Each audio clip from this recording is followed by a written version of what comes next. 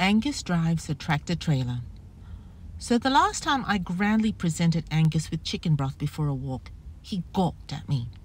Truly, his expression was one of exasperation, like he was saying, "Woman, you have got to be kidding me."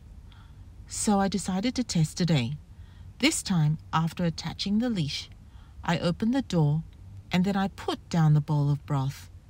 He had the choice of either walk or drink. He chose to drink. He even licked the lid. He looked at the bag for more than this meager appetizer, but we're keeping the meat as an incentive to return home. And Angus ran to the park, not reacting that clumps of snow were falling off of the trees onto his back. We went to the playground as there were no little ones there, and Angus had fun checking out the tractor-trailer play structure. Then he headed straight for his prairie, where he plunged his face ear-deep into the snow. That field of wild grass is alive, brimming with activity of many little creatures. Angus circled that field numerous times. No creature was harmed during the making of this report. Then I saw him chewing on the grass. Everything stopped as I pried open his jaw to get that blade out.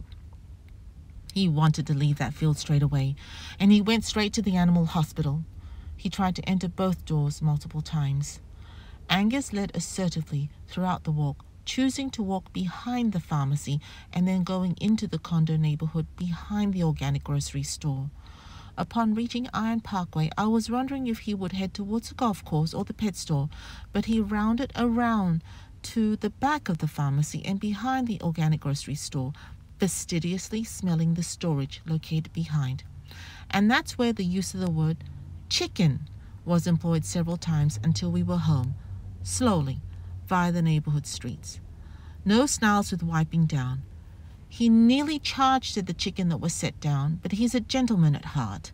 He stopped on command, sat, and then ate when invited. Bowl licked clean again. Bowls washed, fresh water replaced, one great bowel movement. He's asleep, or was, until I got up to go. Then I heard him sigh to go back to bed.